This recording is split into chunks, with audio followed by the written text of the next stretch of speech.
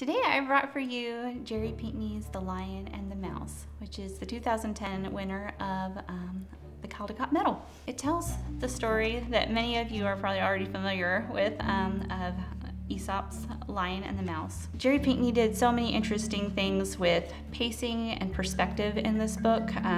He really plays around with the size of the animals, such a tiny mouse, such a great majestic lion. The other thing that I really love about this book, and that I think Jerry Pinkney so cherished, is that he was really showing the beauty of the African Serengeti, which he saw as a place that needed to be preserved.